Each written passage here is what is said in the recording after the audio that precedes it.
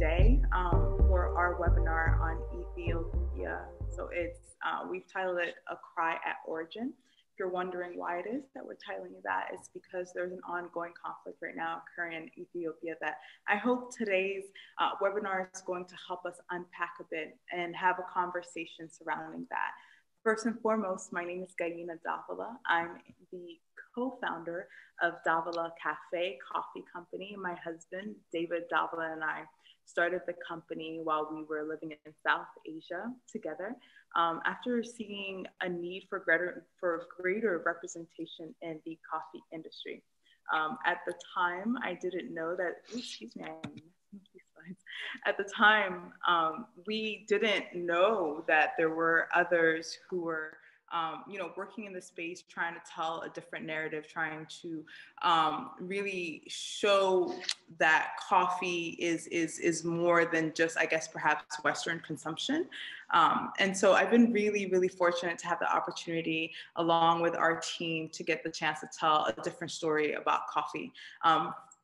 Primarily focusing on Haiti and Nicaragua, but we also do have other coffee offerings. And so since Women's History Month is with us today, Women's History Future Month is with us, we wanted to take a moment to really highlight how what happens at origin actually affects the industry overall. What's happening to women and girls at origin can, in fact, even if it's a long-term impact, have an impact on our industry.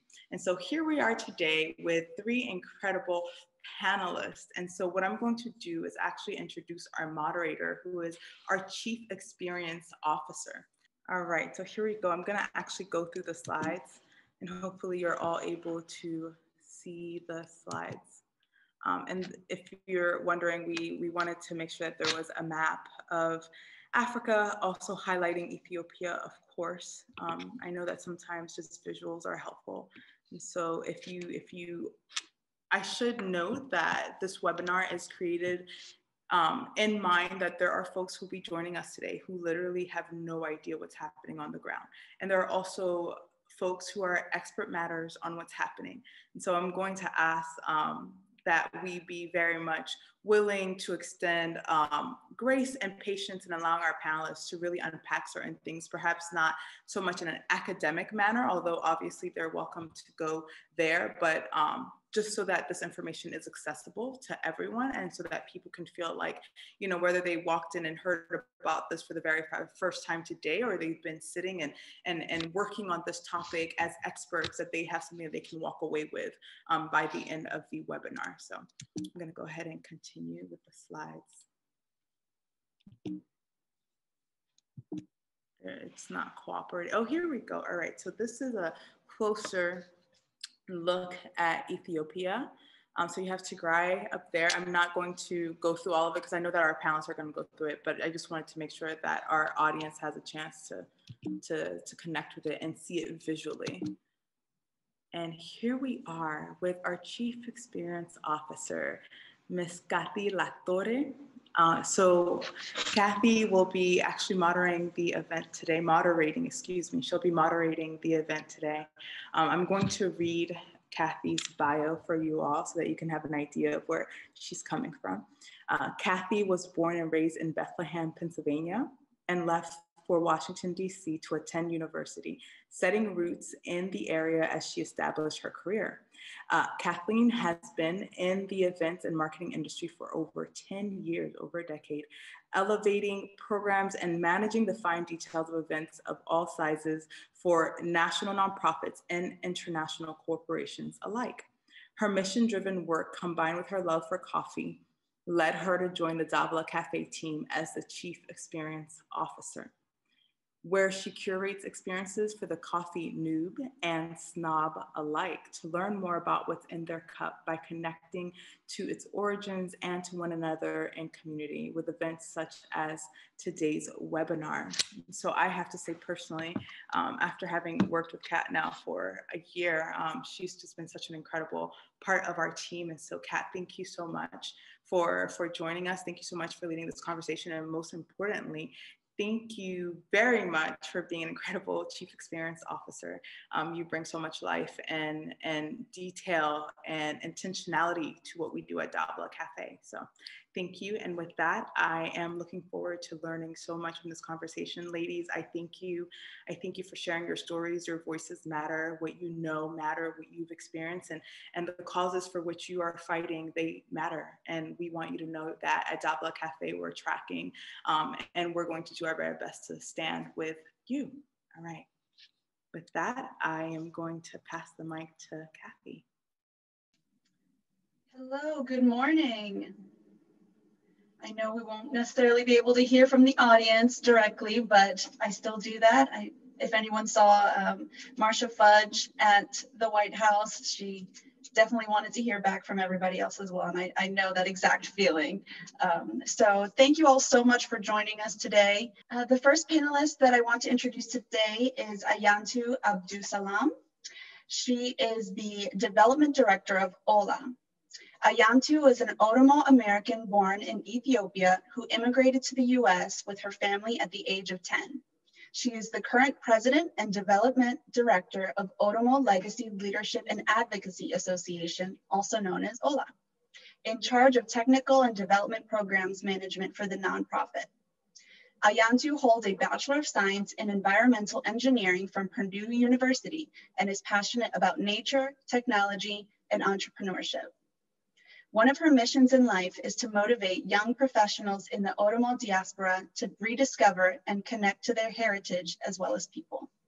Thank you for joining us, Ayantu. Thank you for having me. Of course. Up next, we have Bisrat Gabre Mikael. She is the Marketing and Branding Lead of Omna Tigray. As a proud Tigrayan, mobilizer, and creator, Bisrat leads marketing and branding for Omna Tigray, an advocacy platform founded by a collective of global Tigrayans in response to the war waged on the Tigrayan people on November 4th, 2020. Bisrat is a graduate of Georgetown University's McDonough School of Business and works with technology, supporting creators of apps and games. Thank you for joining us, Bisrat. Thank you, and thank you for dedicating time for this conversation. Of course. And our final panelist is Maza Gidey. Maza is an international relations researcher, human rights advocate, and a representative of Omna Tigray, a nonpartisan global organization that advocates for Tigrayans and other marginalized people. She is also the co-founder of the Yihono movement, the first independent women's rights movement in Tigray. Maza completed her undergraduate degree in South Korea, where she earned her BA in International Studies on a merit-based scholarship and graduated with honors. Thank you so much, ladies, for joining us this morning. Thank you for creating the platform. Of course. And I do want to just make sure that I'm being respectful and honoring everyone that's with us today.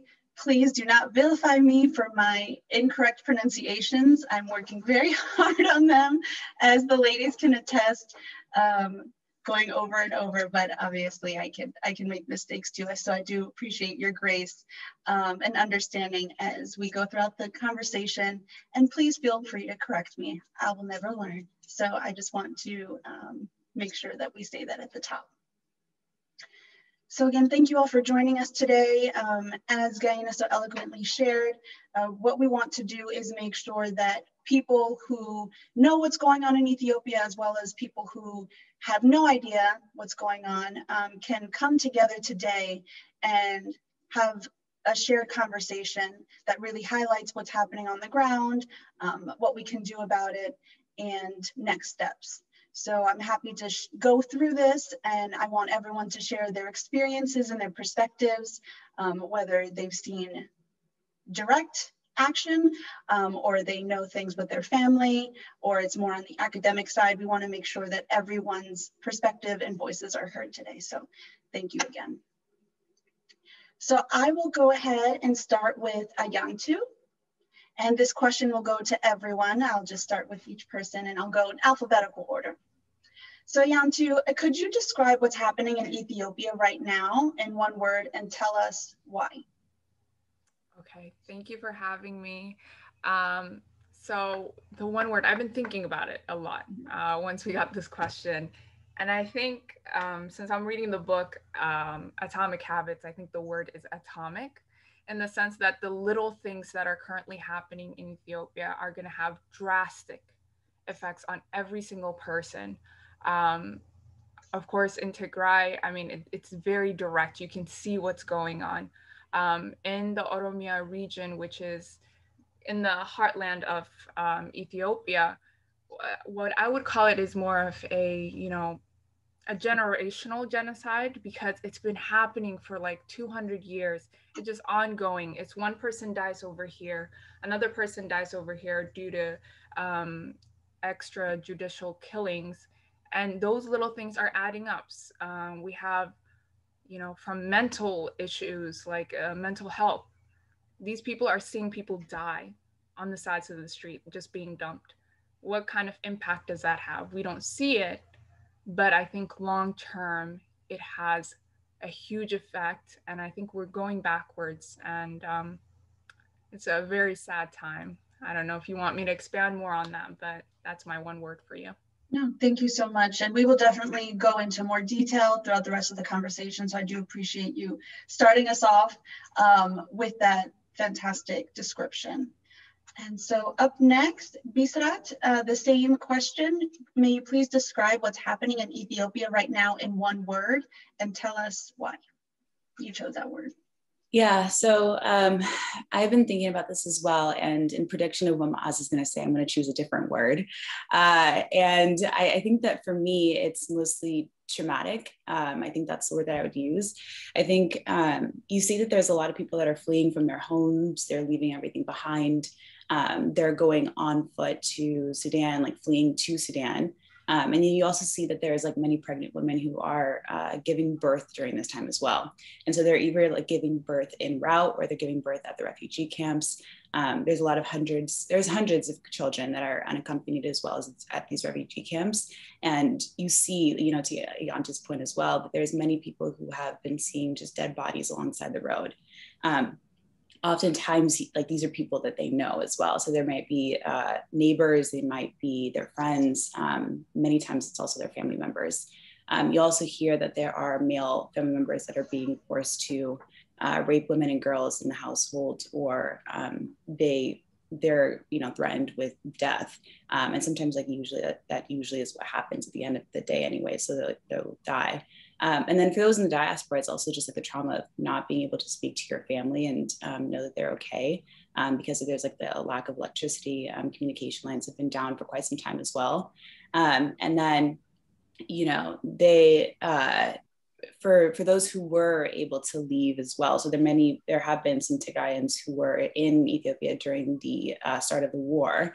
And it's also traumatic when, you're a family member and you are living in another country and you're a citizen of that country and you're able to leave. You have either like the US government or Australian government or whomever being able to take you out, and you're leaving all these family members behind. So there's just there's a pain in just like leaving them there. And it's just like, it's a war that is not only happening on the ground, but it's also a psychological one too. Well, thank you so much, Bisrat. And thank you for painting that picture of, it's not just a local incident. It's affecting across that country, across Africa, and around the world, because Ethiopia is so intricately connected to the rest of the world, be it directly by people's families who are all over in other countries, or by the trade, or by whatever else is taking place. So I do appreciate that perspective. Thank you. And last but not least, Maza, may you please describe what's happening in Ethiopia to your perspective in one word, and let us know why you chose that word. I want to apologize for my rusty voice. This is from a protest. We just had a successful protest yesterday, so that's why. But what's happening in Ethiopia, particularly in terms of what's happening to the people of Tigray, for me, is just pure genocide. What's happening is a genocide. I say that because the people of Tigray for the past over 143 days have been exterminated in the dark. I say this because all communication channels have been disconnected, cut off on November 4th, and then a genocidal war has been waged upon them by the Ethiopian federal government. And the Ethiopian federal government invited a foreign enemy in order to support its mission of extermination. As Bisra said, it has been over 4 months since we have heard from our family members. But we know the very limited access we have to Tigray. We know people are being killed left and right. Women, young girls as young as 8 years old are being gang raped by military members and also by militias. People are literally dying of preventable diseases because they don't have access to medicine. And this is mainly because hospitals have been looted. So what's happening is a pure act of genocide. And it's very heartbreaking because, most of the time we hear of wars as an elusive thing, but it's affecting each every one of us, and so it's very devastating. But just to use one word, what's happening is a genocide, and it's a state-sponsored genocide. Thank you so much, Maza, for sharing that perspective and for letting us know the real impact of what's happening here. I think a lot of times, I know personally, being in the Washington, D.C. area, we may get some news, we may, read it in the paper, hear it in New York Times, BBC, but it's usually shared with more, I want to say, poetic language, if I can say that kind of thing. So it is important to really speak truth to what's happening and how it's really affecting people and how we feel about it. So I do appreciate all three of you for your candor today, for your vulnerability and coming on and sharing your perspective. And I understand it's not easy, and we're still in the middle of this conflict and what's going on. So again, I just want to take the time to appreciate you joining us and sharing your stories. So for anyone who doesn't know, we have some folks on here who maybe are not as in tune with what's happening on the ground. So can either one of the three of you share kind of the origin tale of why we're here today and why we're having this conversation?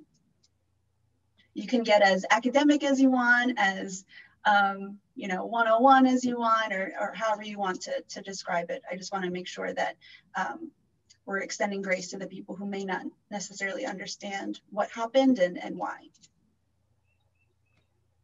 Yeah, so I think that there's so much. When you talk about the root of the issue, I think it could be traced back to many, many years ago. But I think that, to just try and keep things at least like brief and succinct here, I think you can come down to 2018. So this is like when Abiy Ahmed was selected. He was never elected to lead a transitional government until the elections happened. And at the center of all of this, I think it really just comes down to like this quest of power, but it comes at the expense of, giving a region its right to self-determination, which is something that's guaranteed in the Ethiopian constitution. And so, Abiy Ahmed was selected. He spent a lot of years actually loyal to the TPLF, which is the Tigray People's Liberation Front, or at least Meles Zenawi, who was the prime minister of Ethiopia. And it's also, to be noted that the TPLF, the Tigray People's Liberation Front, wasn't just ruling Ethiopia during that time. It was the EPRDF. So there's a lot of acronyms here. I'm going to try and break them down for us. The EPRDF, so it's the Ethiopian People's Revolutionary Democratic Front. And so this is a representation of a coalition of parties that basically represented regions across Ethiopia. And there's a system in place called ethnic federalism, which gives regions the right to their own self-determination, which includes having the freedom to elect their own governments, running things the way that they'd want to. And so I'd also say the principle of self-determination was ingrained in so much, and the actual practice of it is a whole other conversation. And so, in 2018, when Abiy Ahmed was selected, he soon began this wave of reforms. He was freeing all these political prisoners. He was, I have to keep me honest here, but I think he also brought back the Oromo Liberation Front. He also asked them to disarm. And then he was creating this peace agreement with Isaias Afwerki, who is the dictator of Eritrea. And I mean, to this day, we still don't know what's actually in that peace pact. But we do know like two things: that one, he gave Isaias a highly contested area of land that, was, in many conversations between TPLF as well as the Eritrean government. It was a place called Badme. And then number two, it also allowed for borders that touched Tigray to open between Ethiopia and Eritrea. And so, Tigray is up in northern Ethiopia. So when we saw that map, so that means essentially that the borders would touch Tigray and Eritrea. And so this was like a very joyous moment for many people. They hadn't seen their family for many people, they hadn't seen their family in Eritrea in quite some time. And, for the most part, many of us were also seeing these reforms and were excited about all of this new chapter for Ethiopia as well. And just like seeing us, in thriving. And so he got a Nobel Peace Prize, Abiy Ahmed did, for all of these efforts, like these different reforms. But while most of the world was focused on the reforms, he was basically undoing all of these things around that time period as well. So all these political prisoners that he freed, he ended up either jailing back some of them or additional ones, a lot of like different opponents. And then he also closed the borders with Eritrea in less than a year than they were opened. And he was, over the course of the 2 years that he was also, in power, we also saw that there was an incredible amount of ethnic violence across the country, and this was increasing. So there was, both state-sponsored violence as well as like state-led at the hands of like Ethiopian police or Amhara militias, and this is particularly in Oromia and Benishangul Gumuz. And so, in 2020, we were supposed to see elections. That's basically what he came here to do. And Abiy decided to postpone them because of COVID, which could be a fair reason, but he's also jailing now more than 50,000 Oromo political prisoners. His actions just don't add up. And so Tigray decided to hold their own elections, which is legal according to the constitution, and he saw this as a threat to their power. And then, TPLF was then elected by the people of Tigray to represent and govern them moving forward. This was back in September 2020. And then in the months leading up to the war, Abiy basically began inflicting harm and violence to the people of Tigray, not providing aid or supplies when it comes to the worst locust infestations that the region had seen, as well as, and these locusts were harming their crops and their main sources of food, as well as blockage of food or blockages of road and such began as well. And then more officially on November 4th, he began the war on Tigray with Isaias Afwerki, who, he created that peace agreement with back in 2018. So I'll just pause here since that was quite a bit, but those are kind of the main elements that kind of led to this. Yeah. Thank you so much. So as you so eloquently shared, this isn't new. This isn't something that just happened yesterday, and even though maybe some people are just learning about it, it's been happening, at least this segment of it, at least since 2018. So it's about 3 years of dealing with social unrest and kind of political fighting, both within Ethiopia and outside, and understanding that things such as state-sponsored violence or state-led is incredibly traumatic and incredibly divisive. So to have to then operate as a country, with this prime minister, and understanding that the outside world is seeing one thing, but everyone's living something totally different inside of that. I just want to make sure that we're continuing to share this voice and making sure that your voices are heard for this experience. So thank you for giving it that high level sharing. I wanted to feed off of that. Sure, of course. Add to it. So she started with 2018 and what I would call the promise of democracy, right? Oh, that's good. And so I wanted also to connect it back to, coffee and When you saw the map at the beginning, most of the coffee comes from Oromia region as well as the southern region. And one of the biggest things about coffee and Ethiopia is the fact that it enhanced the economy of Ethiopia. About 50 to 60% of foreign income comes from the exporting of coffee. But when you look at that, it's like, where is the revenue going? Is it going to the people or is it going to the government? And it's definitely going to the government. I remember my family's dominantly from the east side of Oromia or Ethiopia, and they're like, oh, we make a lot of money, but you know, the government takes a big portion of it. So I was thinking about that in connection to what Ambassador said, and I think it's a systematic issue in the sense that if you look at how much the history of Ethiopia and to the point to where we got now. So it was first a kings and queens, that's what you had. And then after that, we went into communism in the 1980s, 1970s. And then from that, did we become a democracy, so-called democracy. The last prime minister was in power for 17 years. And the only reason that rule ended was because he died. And then that created space for Abiy to become in power. But what's important in relationship to Ethiopia, democracy, and what's currently the violence that happened, because before, what actually gave Abiy the power to be selected was the Oromo protests in 2016. And the Oromo protests started because of land grab issues. So if you go back historically, and I had to look deep into this because this is not something that I'm, very much exposed to, but I do see it directly from my family's experience. And in like the 1970s, when Mengistu and the Derg, or the Communist Party, was in power, what they essentially did is that they gave all of the land became the government's power. And what they wanted to do, if they wanted to give it to their friends, they would give it to them.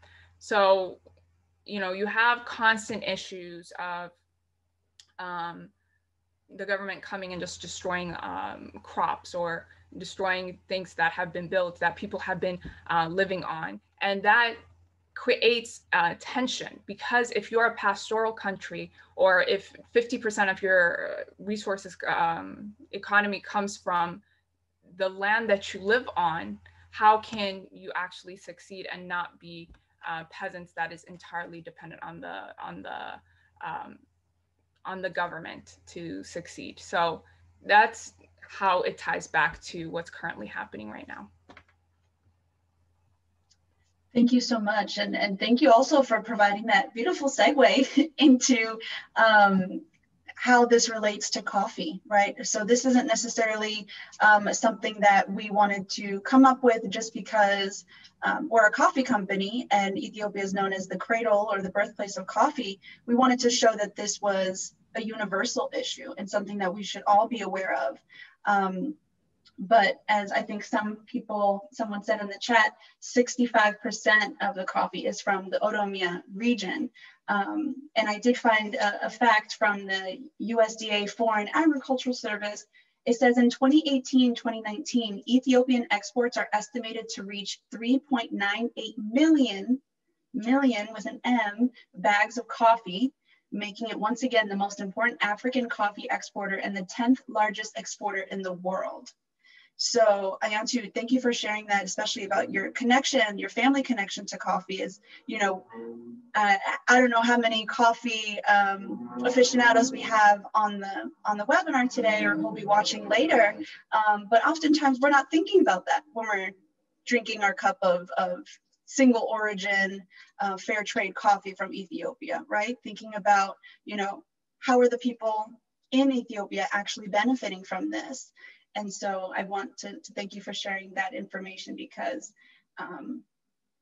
this is all interrelated. The economy, money, revenue, leadership, power, add coffee in there, add people's lives, and it's a universal issue. So I do appreciate you sharing that. So in talking about just the impact of Ethiopia in the world, how would you describe, and I'll go first to Maza, how would you describe the impact of the crises being felt throughout the country? Or do you see it mainly just in the Tigray region? Or what would you say is kind of the impact? Unfortunately, the impact is highly felt within the Tigray region. I say this because with the very limited access we have to Tigray, we have learned that over 60,000 civilians have been killed so far. These are children, men, university students, churches, priestess, and grandmas, and you know, civilians who do not have any participation whatsoever in political matters. To make that worse, girls are being raped. Only in Mekelle, the capital city of Tigray, we have heard that over 700 women have been gang raped by troops. And to add to that, you have over 4.5 million people Tigrayans facing man-made famine. So although the destabilizing effect of this war is being felt everywhere across Ethiopia, with people in Oromia facing, state-sponsored violence, and in the northern nation and nationality people going through the same kind of experience, but the impact of all of this war is highly pronounced in Tigray because every public infrastructure in Tigray has been destroyed. All developmental gains that the Tigray people have worked hard and achieved in the past 30 plus years have been turned into nothing. Like, you would literally find nothing if you go to Tigray right now. Even like kettles, like horses, oxes that farmers used to depend on have been looted and transported to Eritrea, to the neighboring country. So the impact is far-reaching. It's also affecting Horn of Africa's stability because most of the Horn of African countries are implicated either politically or militarily. However, the impact is far worse and highly pronounced in Tigray. I say that because every household in Tigray has lost a family member or a friend because of this nonsensical and genocidal war. And this is mainly because you have a group of people that are hell-bent on establishing one ethnic group's hegemony within Ethiopia. And then you have another group of people that are very much determined to have their right self-administration and their right self-determination. So the fight is not necessarily between Ethiopia and Tigray. It's rather between these two conflicting ideologies and theories of, self-rule, self-governance, and imposition of a selected or unelected governance over a group of people. So because of this reason, Tigrayans in particular are being exterminated in the dark, and the impact is really, really high. It's even high. It's even very difficult to put it into words because the pain the people of Tigray are going through is unimaginable. It's something that we have never experienced. And yet this is not the first civil war that we experienced as a group of people, but the pain is far greater than anything we have ever seen before. Thank you for sharing that, Maza. I think that you made a very good point about it's not just an issue of politics or military or economy. It's just about wanting to have self-preservation. And that's in the Ethiopian constitution, it's supposed to be promised, right? So I would say that maybe other people from other countries can understand that fight and understand why it's so important to fight for that right that was promised to them. So Bisrat, Ayantu, do either of you want to speak on the impact of the crises, maybe in other parts of Ethiopia, or just further elaborate on the impact that it's being felt in Tigray? Yeah, so I definitely just echo what Maza just said.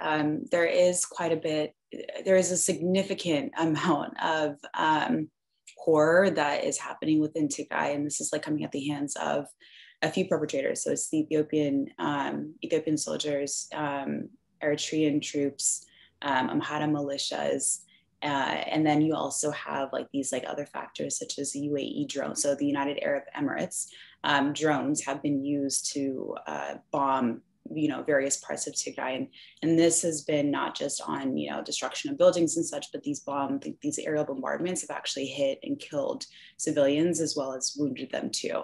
And so you see like a lot of these pictures of like young children who are either, you know, significantly injured or have been killed at the hands of these perpetrators. And so I think that, you know, there's a lot of horror, a lot of trauma that's happening within Tigray. And because there's also this genocidal war that has been created by these various perpetrators, the other thing too is, you know, to Maz's point, the geopolitics of this has also been quite like horrific to see that like the Horn of Africa is becoming less and less unstable. And so, you know, with Sudan, there are a significant amount of refugees in Sudan. Now there's around like 60,000 plus. The only reason why we're seeing that number is because there have been Ethiopian soldiers that have been at the border and they've been stopping people from going into Sudan. And then you also have that, you know, there's Ethiopian troops that have left the Al-Fashqa triangle, which is like this area that also borders Sudan. And so this has been an area of land that has been contested since, you know, for many, many years. And essentially Sudan moved in to get the land, and now they're on the brink of a border war. Ethiopian soldiers have killed some of Sudan's civilians there as well. And then you also have Ethiopian peacekeeping troops leaving other countries to come in again for this war on Tigray. And so there in Somalia, for example, Al-Shabaab has, which is like a terrorist group, has re-entered into their country because Ethiopian forces, one of the reasons at least is because Ethiopian forces have, or peacekeeping troops have left that country as well. And so the geopolitics of this, you know, has been quite interesting as well, just seeing that there are, it's not just, you know, Ethiopia that's being affected, but it's all these other countries. You have, for the US, Red Sea trade interests that are also being affected, that could potentially be affected. And yeah, it just comes back down to like the humanitarian crisis of all of this. But that's the biggest thing that I would add. Yeah, to add on that, especially from the Oromia region and how that's kind of like blending in. Borders are fictitious. It's just there are lines that are drawn, but when it comes to people, it's everybody gets impacted. So what's happening actually currently as of past weekend is a region called Wallo, which has a high population of Oromo people, is really close to the Tigray region. So the conflicts that are currently happening in Tigray are bleeding into other regions of Ethiopia. So the Amhara militia came into Wallo and did exactly what they're doing. And one of the statements that was said is that they have finished doing an ethnic cleansing of Tigray, and now they're getting into Oromia. Another thing also, like what's happening, a lot of people are leaving Tigray and they're going to Sudan. Another issue is a refugee crisis. We're just adding to it. We have a lot of Oromos that are leaving because of the, you know, it's an ongoing crisis. It's been going on every single day. So it goes beyond just what's happening right now with Tigray. It's just a massive impact happening in a small amount of window, but with other regions, even maybe Benishangul, is that it's been happening for so long. So now we have a lot of people that are leaving the country, just fleeing for a better life. So Yemen is one of them. A few weeks ago, there was a bombing in Yemen of a detention center of refugees that, I mean, bodies were burned alive because they were caught in between the conflict between Saudi and Yemen. So it's increasing the refugee crisis. It is unstabilizing the Horn of Africa, which is a huge interest for the United States. And it's just adding on. And it's people, you know. I think we don't look at it from that perspective. war impacts people and civilians shouldn't be caught in between. Thank you so much, all three of you, for your perspective on that. And I definitely want to segue what you just mentioned, Ayan, to this refugee crisis and war impacting people, right? You know, these are figures, these are, you know, dollar signs, these are borders, but at the end of the day, these are people that are being impacted. So because of having the three of you amazing women here with us today, and understanding that it is, at least in America, Women's History Month, we want to make sure that we're bringing it and tying it into women and girls, which are often kind of the silence part of these big conversations. I know it was mentioned before, we are seeing some gender-based violence and sexual violence in nature, which is traumatic and horrific. And so I just want to see if anyone wants to touch upon how else women and girls are being impacted on the ground, or maybe also if you're seeing any women and girls doing the work towards ending the conflict as well. So kind of both sides. We're seeing, you know, the kind of, not necessarily calling them victims, but definitely people who are being impacted, but then also are we seeing kind of a resilient kind of pushback from women and girls as well?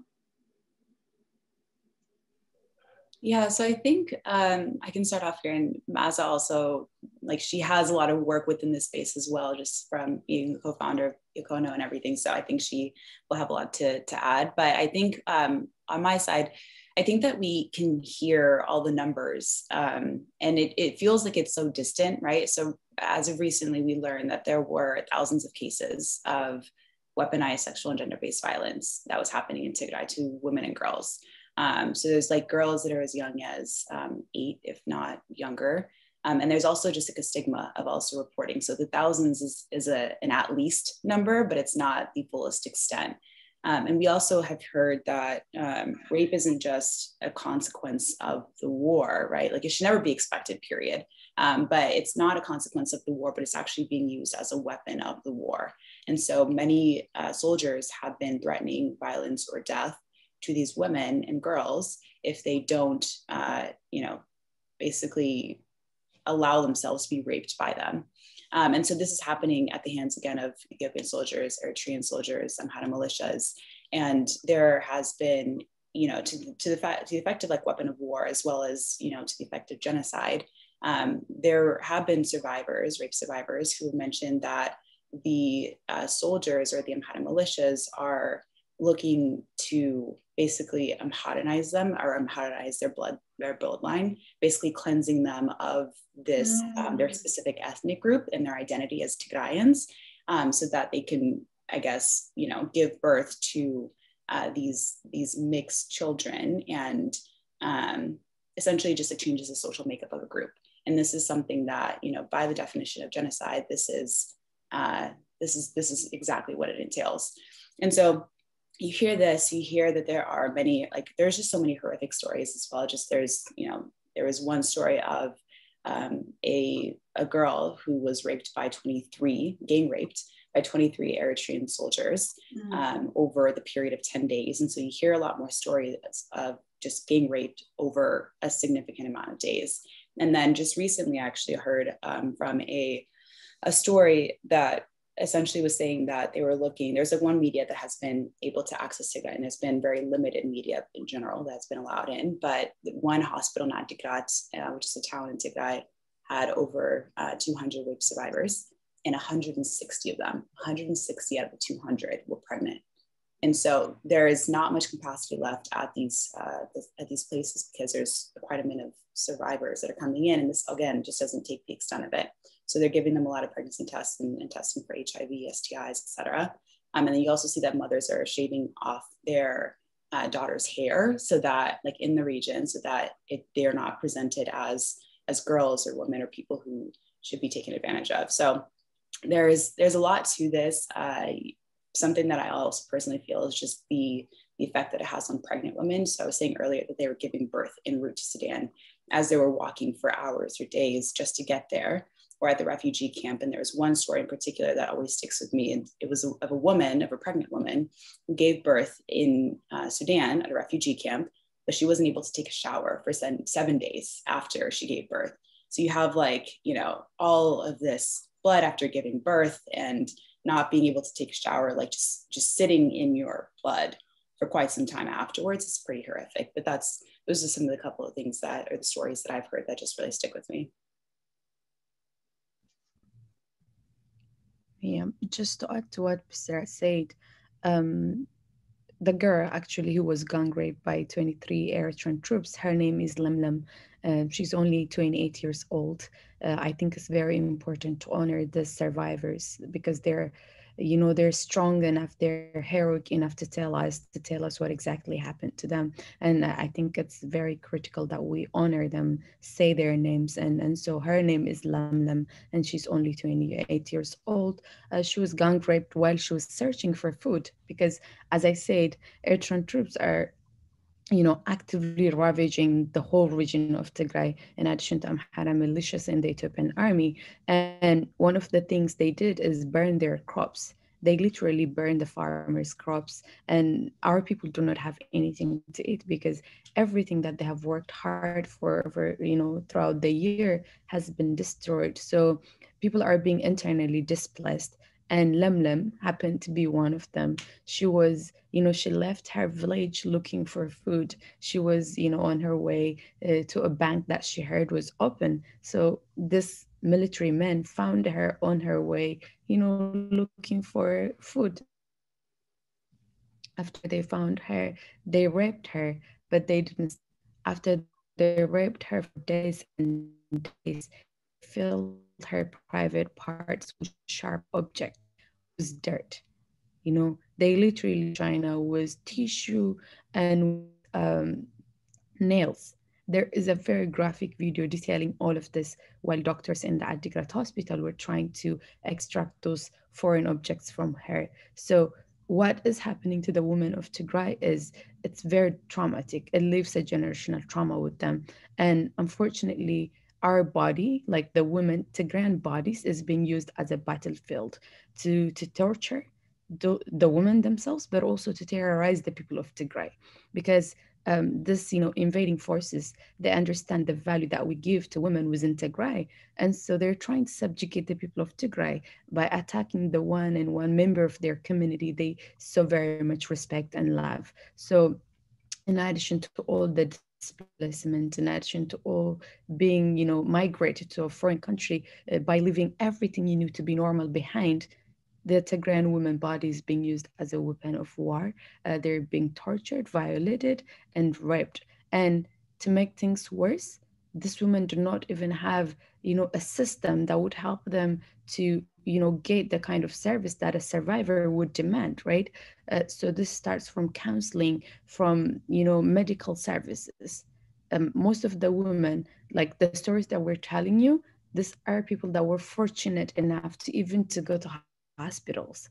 Majority of the rape survivors, majority of the victims who's in Tigray do not even have access to hospitals. So just yesterday, I heard, a group of young girls, like who's in the age ranging between 14 and 19, they were raped, but they didn't want to go anywhere because they know if they go and speak up, they're gonna get more, they're gonna be tortured even more. So they were trying to terminate the pregnancy by themselves, and they died. So what's happening to them is really, really painful, particularly to the women of Tigray, because as I said, collectively, as a member of the Tigrayan society, as a member of the Tigrayan community, they're being hurt, they're being violated through, starting from weaponized hunger and lack of, access to cash, to money, to food. But to make things much worse, their bodies are being used as battleground. They're raped day and night, and they cannot even speak about it. If they do, their family will be killed right in front of them. And their parents, like, they're being forced to rape them. Like, grandparents are being forced to rape their own children at gunpoint. so I know this is very traumatizing for some people, and I apologize that we didn't give trigger warning before we started talking about this, but the pain is too much that we even forget about this kind of things. Yeah. So I just want to encourage everyone to watch a documentary that was prepared by the Seni, detailing everything that's happening to the women of Tigray. And let's all remember to honor and to remember the names of these victims. At least as of now, we know two girls who have been brave enough to tell their stories to the media, and their names is Mona Lisa and Lemlem. Very, very important to honor them.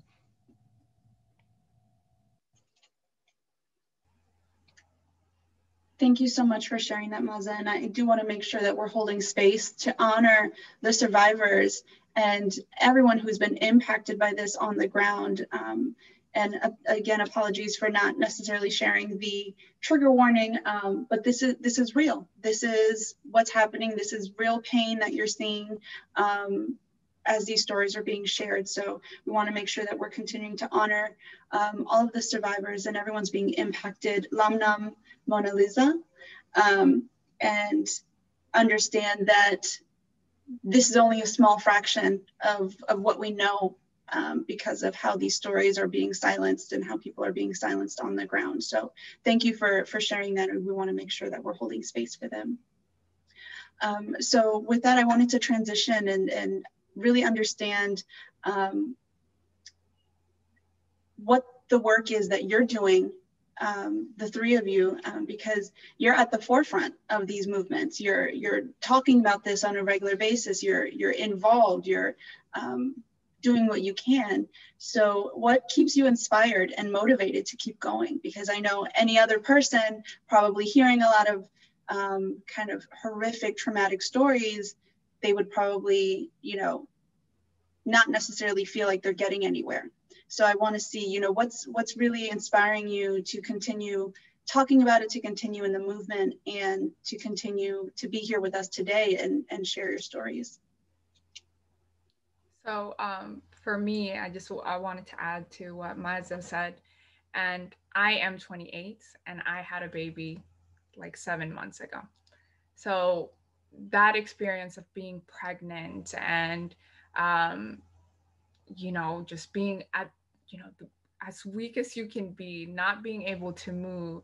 The only reason, and I think this might be why most of us who have left the country keep on doing what we do, is that I got lucky to come here, right?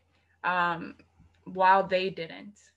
I don't know if it's survivor's guilt, but that's a big motivation for me personally. So from a women's perspective, like, women always get the worst. They are the most vulnerable. They, especially if you're a pastoral, if you depend on your land, if that's your source of living, you're just gonna get the worst of it. For me personally, what made the biggest impact from a woman's perspective is I came to the US when I was 10. I was born in the city. I had everything. But my dad's side of the family, I mean, they live up in the high mountains in Harar, and coffee used to be the main source of their life. But what has happened because of the fact that climate change, geopolitics, all of that stuff, is that people have actually transitioned from coffee to selling cash crops like chat, which is very prominent. It is a stimulant that's very similar to Adderall, but think of the fact that kids at a very young age chew it. It's being chewed every single day, and it has psychological effects if you're using it for a prolonged amount of time. And I remember when I went back, we thought everything was changing. This was in 2018. And just seeing these women in the streets, like, selling. It was 6 a.m. They were selling out. They were the businesswomen. They were succeeding. And they had this motivation that kept them strong. And that being taken away from them, or a portion of their profit going to the government in order to be used for weapons to attack civilians, like it's currently happening right now. It's just really sad just looking into the numbers, because follow the money. That's where you're going to find out the cause of the problem. But what keeps me motivated is the fact I at least have a chance to speak up for them. While my cousins, we're talking one generation, are still back home dealing with diseases, farming, their husbands leaving them having no resources. And that was just because my dad decided to leave the countryside. And then he got an education and somehow we landed here.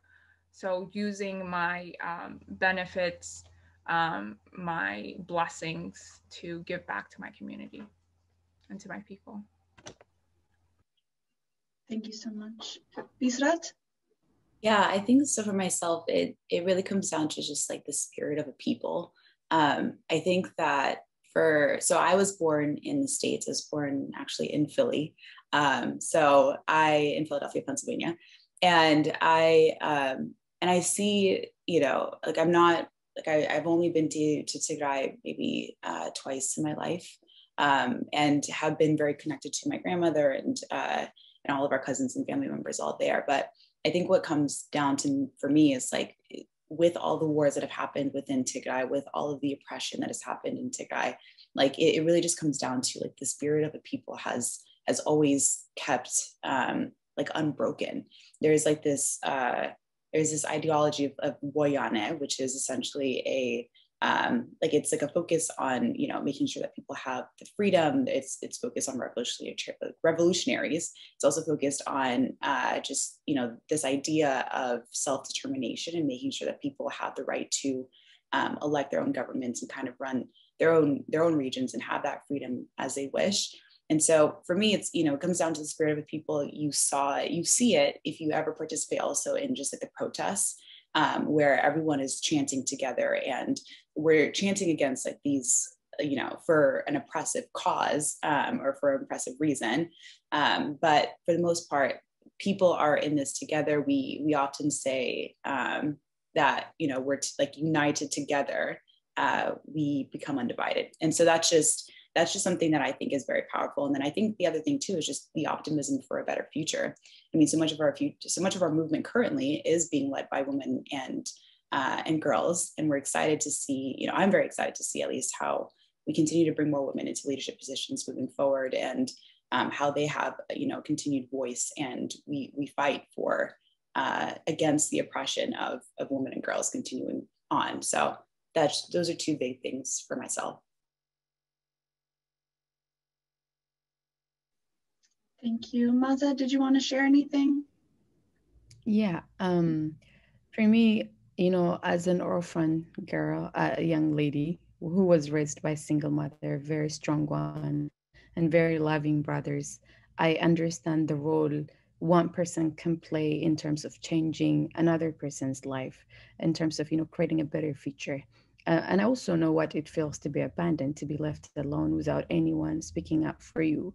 So with Tigray being under siege, having so many enemies, both local and foreign enemies, starting from the Eritrean government all the way to the Arab United Emirates, who's sending drones that are being actively used to ravage, cities and towns across Tigray. I understand I have a role to play in terms of amplifying the plight of my people, because not doing so would mean to be complicit in all of the horrific things that are happening to my people. I was fortunate enough, like everyone else, like Ayan to say, to be, to be at the place where I am, to have the academic background that I have. And it's only right that I use it for the service of my people. Because if I don't do that, nobody else is going to do. Particularly because the people of Tigray have been dehumanized and vilified for the past over 30 years. No matter what we do, no matter our, journey towards equality, towards creating a better Ethiopia where nation and nationalities are respected equally and have the right to exercise their identity without anyone trying trying, to impose a whole different kind of identity up of them. We have been pictured as this, spoiled kid that had everything they wished for. That's not what happened. I was born in Tigray. I was raised in Tigray. I know the struggle my mom passed through in order for me to be here. I know what kind of life a Tigrayan woman lives in the rural parts of Tigray. However, most Ethiopians do not see us for who we are, because all the governments that have came before this leadership, and including this Abiy Ahmed, Prime Minister of Ethiopia, have been used state-sponsored media propaganda in order to paint a picture of us being privileged. We are not. And that's why you see not so many people speaking up against the genocide, against the pain and suffering that the people of Tigray are going through, because there is this image that has been portrayed about us. But as a Tigrayan who was born and raised in Tigray, I know what kind of life we live. And I know if I don't speak up, nobody else is going to do it. And at the same time, like I want to say, there is a sense of, the feeling of guiltness that I feel every time I go to bed. The only thing I can see is body flashing through my eyes, because we see the videos coming to us. We hear the stories, the cry of innocent lives, innocent kids that are being left behind in the cities that are being bombed day and night. So for me, it's the trauma, but also the fear of the plight not being amplified globally that keeps me going. The pain is really real. We have to watch every single video. As activists and leaders of this movement, we don't even have the luxury of not watching things because they're too horrifying.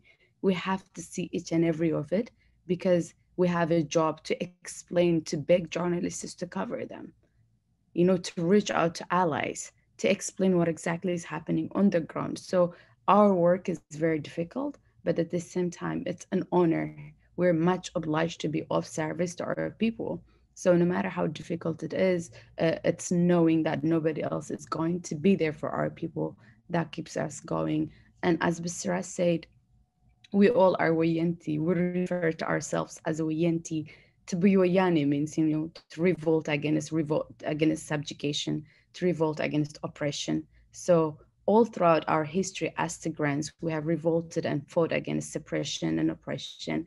And I think it's something that is enshrined within us. Growing up, we all, we're like this little girls who fight against suppression, like in all different, oppression comes in all different forms, right? Even at home, when you're a girl, you'll be, hey, don't make too much noise, shut up. But you continue to fight, and it's that burning desire feature, and it's that Wayan spirit that we all have within us that keeps us going. Thank you so much. That has been super inspiring, and hearing your individual stories about what keeps you going. I answer that survivor's guilt. I know a lot of us can resonate with that, whether it's, from a global scale of people who have immigrated from other countries, or even, if you're in the States and maybe you end up a little bit better. I think, oftentimes we call it, especially in the African-American community, the black tax, right? It's like you feel some way and it's like you have to now give back because you necessarily have the survivor's guilt of moving forward. So understanding what that looks like and how we can actually make an impact, I think is really crucial to this. And based on sharing the spirit of the people, I think that's something that is also a universal theme.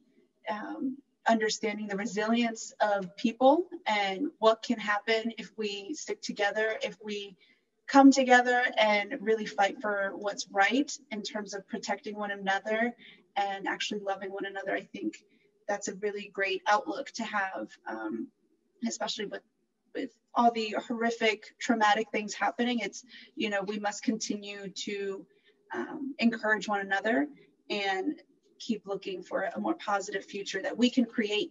I think that's really important. It's something that we can create within our lifetime, ideally. And Maza, I really love what you shared about the role one person can play, and whether it's impacting one other person or impacting the world. And I think oftentimes we especially when it's you know, other movements happening in the US or around the world. It's like, what can I do? I'm just one person. But understanding that you can make a single impact on one person who then impacts someone else, who then impacts the community, and really understanding that we all have a role to play with that. So we have received a few questions from our audience. And so what I'm seeing are some similar questions about what can we do to move forward and solve the problem? So I know especially the coffee consumers that are on this webinar are asking that. Someone else said, how can the Oromia and Tigray community work together since they have the same cause? So if all three of you can kind of speak to either you know, what people around the world, the international community, coffee consumers can do to help out, and then as well as people that are presently in Ethiopia who are in those communities, what can they do? Yeah, so in terms of, you know, what people can do who are in the coffee industry, I'd probably separate this out into like, you know, what you can do as a business owner, and then also what you can do as just like an individual person. So I think that first, the stories that we shared here today are just like, you know, individual stories that, again, you know, to Maz's point, we heard about, like we were lucky enough to hear about through the media or through people who've been able to tell us. There are a lot of stories that we haven't heard yet. And so I just constantly think about, you know, if these are just a couple of stories, and yet there are thousands of rape survivors, and there are millions of people who are at risk of starvation. It's like, you just think about the magnitude of what that may actually, like the weight of that. So just like taking one of those stories and multiplying it out by the millions is quite devastating. But I think that, you know, the thing to note, like, so as business owners, in terms of what people can do in the coffee industry, I'd say one big thing is really just like educating others. So I think that the coffee industry is quite a beautiful industry. It gets so much traction from so many different types of people. And I think that's very powerful in and of itself. And so there's an opportunity to let other people know about what's happening in Tigray, what's happening in northern Ethiopia, the impact of it, and help us in stopping the genocide that's happening. And I know that the other thing here too is that many people, you know, as they kind of like learn a little bit more about the conflict, they see that there is like a humanitarian crisis that's happening, but they're afraid of saying anything because they feel like they're taking sides. Whether that means, you know, if they have a couple of friends who may be of a different ethnic group, they feel that they may be siding with the Tigrayan people versus like that other ethnic group. Or they may feel that there's like another side of, you know, siding with the TPLF, the Tigray People's Liberation Front, which is like a political party that has governed Ethiopia, versus siding with the government, or, you know, the federal government, or what other, like, you know, another government of the other regions. And so I'd like to kind of, you know, break it down and say that this is a humanitarian crisis. This is a genocide that's happening. And so really the only sides that are here are, you know, are you on the side of genocide or are you not? Are you on the side of the people, humanity, or are you not? So those are the biggest things. And I would say that you can kind of come at it from that perspective, but also recognizing that the humanitarian crisis will only be solved through that political side. So just bringing those two conversations in direct contact with each other. So that's what you can do as from a business owner perspective, so just educating others. The other thing too, as just like an individual, is raising awareness. So I'd highly recommend following Omna Tigray. It's OMNATIGRAY, Omna Tigray, on Instagram and Twitter. And so we focus on various action-driven campaigns. A lot of what we do is educated advocacy, and we are also nonpartisan. And we're a different collective of Tigrayans that have been represented across many countries, not just the US.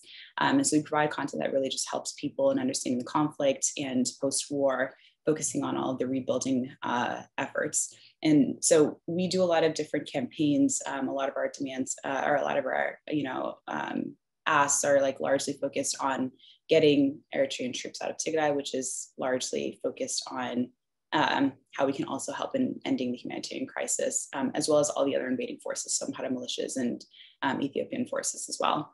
And then I'd also say, just like as an individual too, just call your elected officials.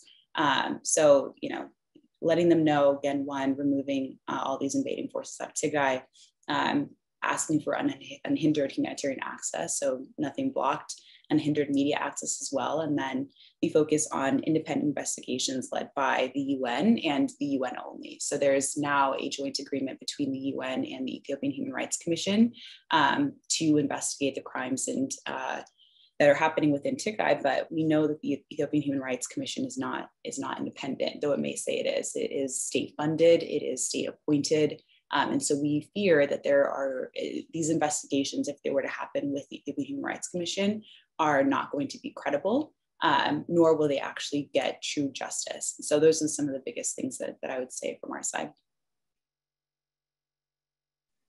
Yeah, just to add a few points onto what Bisra said.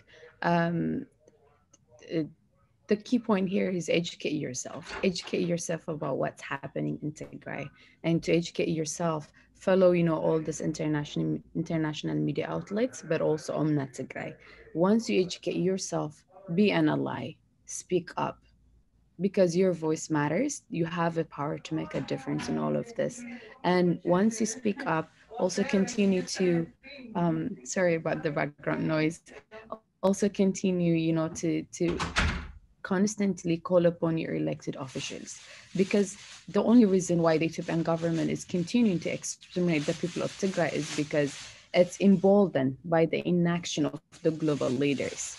You have international community that continues to release statements of concern. However, concern doesn't really change anything, because we're talking about a genocidal regime. We're talking about a government that could care less about the opinion of others. So we are pushing for sanctions against Ethiopia and Eritrea. So you can help us achieve this by putting pressure on your local elective leaders. So it's very important that you talk to your MPs, to your Congress and Senate people. But most importantly, also remember that at the heart of this is a political difference, it's an ideological difference, and let's all remember that people do have the right to be self-governed. For the people of Tigray, the right to self-governance is very important, because it's not something that was gifted to us, it's something that is blood and flesh. Ethiopia has had so many civil wars previously, and at the heart of it has always been ethnic groups demand and right self-determination. So in all of the advocacy you do, remember you're fighting for people who want to be administered by their own elected officials, who want to have the right to speak their own language, to exercise their unique and beautiful culture. So this is what you're fighting for, and you should find strength in knowing that every tweet that you send out will make a difference on the lives of innocent lives that are perishing in the dark. I just wanted to add this. Thank you. I guess, okay, I can continue. With coffee and the sanctions that Maza mentioned, what is going to have the most impact is going to be the economic side of it. So as someone who is within the coffee industry, see where your money is going. If so much of it comes from Ethiopia, how much of it is the government using, how much of that money is going back and actually causing issues on the farmers, what portion of that money actually goes directly to the farmers who live on the money that you are generating for them. That is a big aspect of it. As on a business scale, that one, I mean, you would have the biggest impact. As individuals, education is definitely one of them. For instance, with OLA, which is the organization that I am a part of, I always remember the co-founder telling me, without advocacy, there is no development. Without stability within that country, things like education, youth, women and girls, stuff like that are just, it's going to be, one, it's not going to be it wouldn't happen. And two, without having stability and the government taking all of the money and all of that stuff, we don't have anything. So it always starts with advocacy, with a stable government. I think, that's my major advice. Thank you, ladies, so much for being here today and for giving us the opportunity to highlight and amplify your voices and your stories of not only the trauma and the pain, but also the victories and the wins and the spirit of the people. So I'm really looking forward to that, and hopefully everyone on the call heard about some of these tangible things that we can be doing in terms of raising awareness, calling our elected officials, letting them know that we need to get them to support an unhindered humanitarian effort and give them access, push the UN in terms of investigations, pushing for sanctions, and understand that we may be one person, but we have a voice as well. So using all of our platforms, whether it's social media, whether we can share this with our friends, I think it is really important to note that we can all make a difference individually that will have a ripple effect and will help the people that are on the ground as well. And I really liked what you said, Ayansi, that without advocacy, there is no development. And advocacy is from the people.